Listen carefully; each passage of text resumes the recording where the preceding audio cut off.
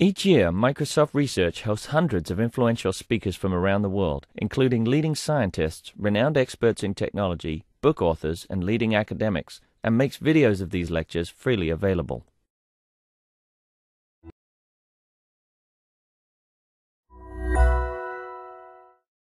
This has been joint work with Yutian Chen, which is going to give another talk later today, and Zubin. I'm Yarin. So first of all, distribution estimation. In distribution estimation, we try to estimate the distribution that generated some data set. In the simple example of categorical data, where the data set is just takes values from finite set, for example, 1 to k, this is quite easy. You can just look at the relative frequencies of the different values. For example, just use the multinomial model. What do we do if we have vectors of these categorical values? This turns out to be a bit more difficult. So first of all, where do we come across these vectors of categorical values? We have these in data analysis. For example, a person answering a series of questions in a survey, or medical diagnosis. These often generate sequences of categorical values as well. With the distribution at hand, for medical analysis, for example, for breast cancer diagnosis, we can save a patient from going through unnecessary examinations by looking at which examinations, which tests are needed, and which tests can be deduced from others. So looking at breast cancer as an example, why is that a difficult task? Well, do I have a pointer over here? No, okay, never mind. Why is that a difficult task? Well, first of all, the number of possible vectors that we have goes exponentially with the number of values, the number of variables that a vector can take. For example, in the breast cancer data set, we have 9 categorical variables taking 10 possible values. That gives us 10 to the 9 possible configurations. But we only have 600 patients. And in these data sets, in survey analysis, in breast cancer diagnosis, we often have small data, which makes it very difficult. Even more annoying, the diversity of the data that we have is often poor compared to the exponentially many vectors that we have in the data set. Existing models using discrete representations look at, again, frequencies, exactly like what you had in the single categorical case. Which doesn't work quite well because of these sparsity issues. Even looking at bigram models, taking pairs of variables, even that fails very, very fast. We took a different approach. We're using recent developments in sampling-based variational inference to develop a continuous space model. We define our model as follows. Intuitively, we take so following our breast cancer example from before, we take each patient and embed the patient in a continuous space. So that basically means that we have some distribution over the embeddings for the patients. We also have a distribution over functions that map from these patients to the categorical test results that we can have for each one. So we have D functions for D categorical test results, each one giving us a sequence of K weights.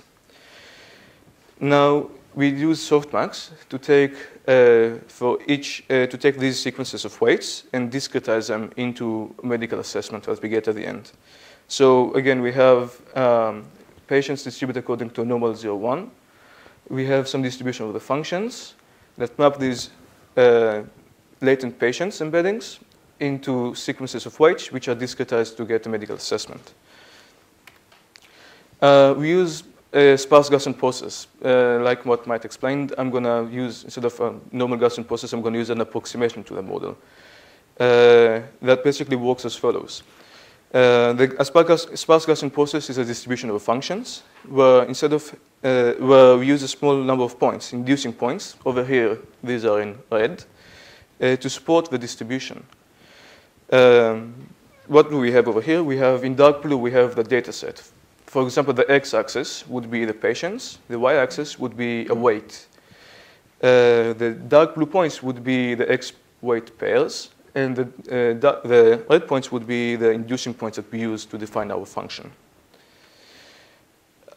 we take these, we use Z to denote the X values of the red points, and U to denote the Y values of these red points, of these inducing points. We define K and M to be the kernel evaluated at point Z, which basically captures how similar the points Z are to each other. And define K and N to capture other kernel between patient and each one of these supporting points. Basically, how similar is that patient to each one of the supporting points that we have. Sparse Gaussian process is just defined for the conditional Gaussian distribution by weighting the U's, the values that these weights take, that these inducing points take, the y-axis, according to how similar patient is to each one of the inducing, to the Z's, to the locations of the inducing points. And the variance for that is just how far away it is from each one of these points. This gives us the following formal model. X distributes according to normal 0, 1 patient. We have a distribution GP prior over the inducing points, conditional distribution to generate the weights for our softmax. We collect these weights to get a single distribution, to collect these weights to get for the softmax a single categorical value for our examination. And for that, we get a medical assessment. We want to perform, we want to find the posterior over X and U for this model. Well, this turns out to be quite difficult because the softmax likelihood is not conjugate to our GP prior. So what we ended up doing was using, we use variational inference. We approximate the posterior P of X, F, and U given Y using Q. Q is defined as just put a small Gaussian bump over each one of our patients, our patient embeddings, and we model U as a joint Gaussian distribution. We can reparameterize the model to use standard normal distributions. This is basically equivalent to X equals the sum of mean plus standard deviation times noise. Same for U and the same for F. But doing this allows us to write the expectation in our low bound from the variational inference that we are using with respect to parameterless distributions.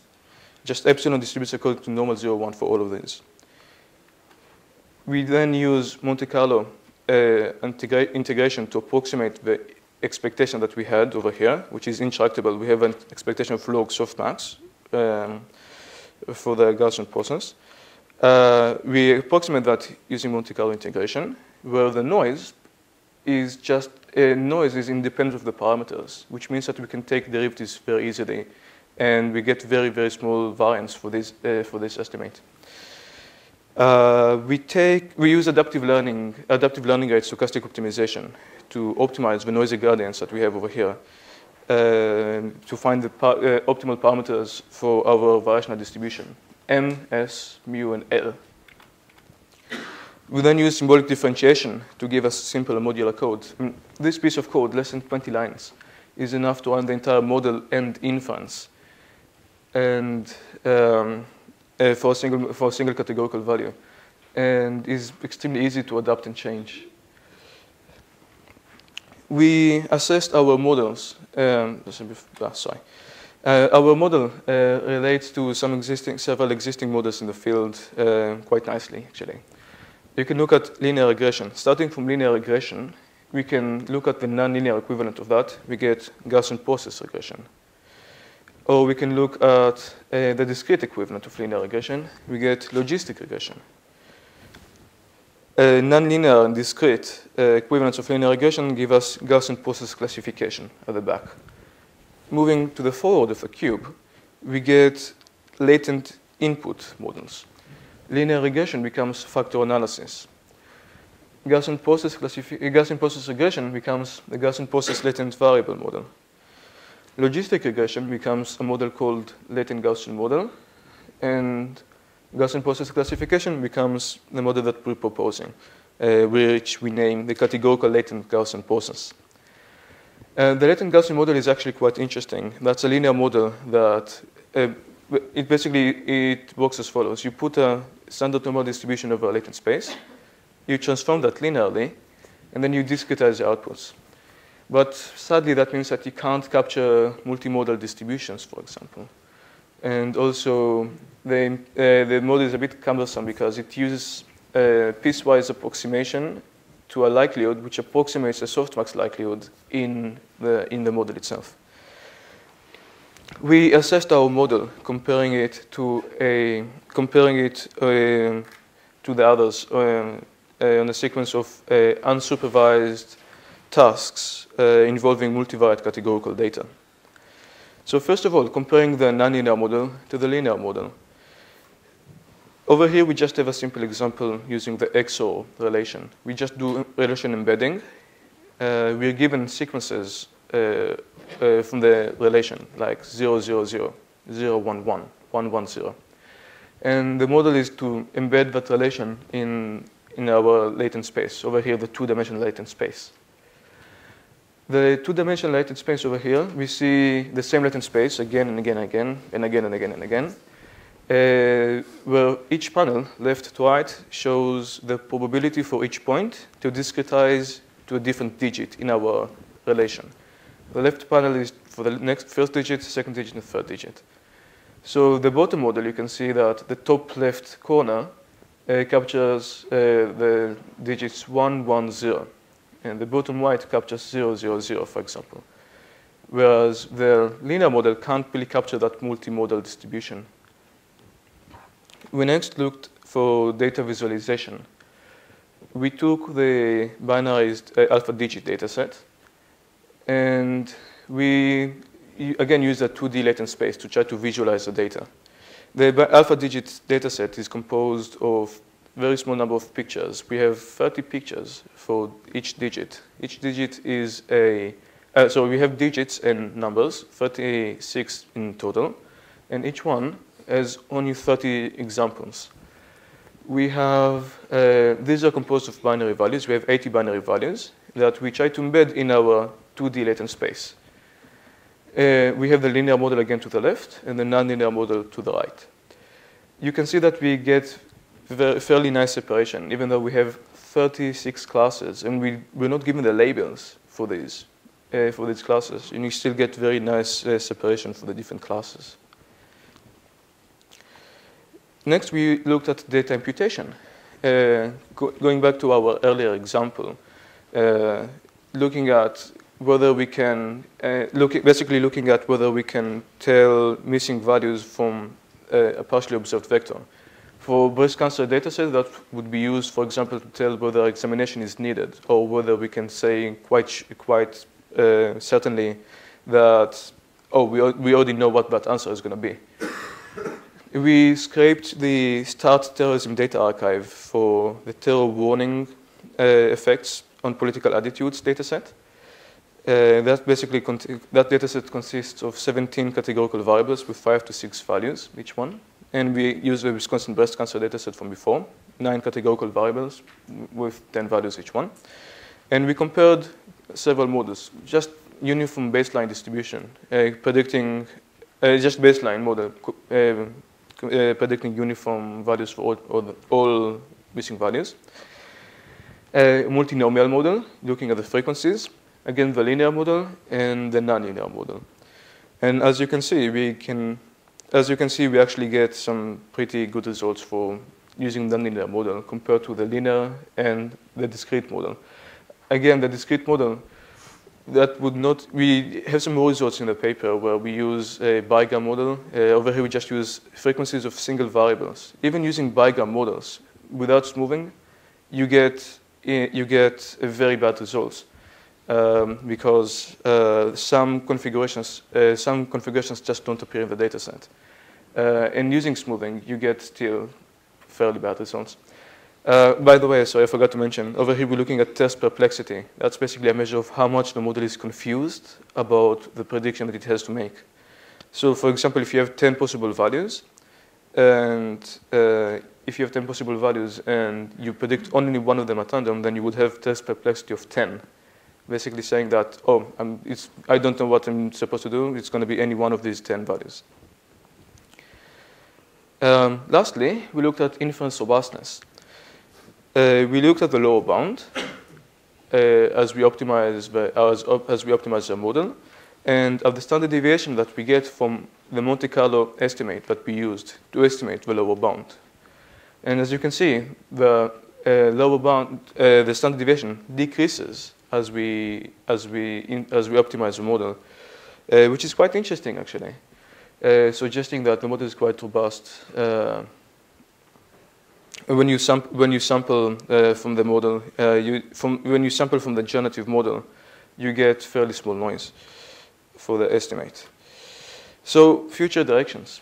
Why not scale up the model? There's no real reason why this model should be restricted to only small data. We recently showed a joint paper, me, Mark van der Wilk, and Carl Rasmussen, that we can scale sparse Gaussian processes rather easily to datasets consisting of millions of data points, and they work quite well. They do work better than most naive approaches, even random forests and stuff like that. And there's a paper from Sheffield as well showing that we can use mini-batch optimization for Gaussian processes. These models do scale well.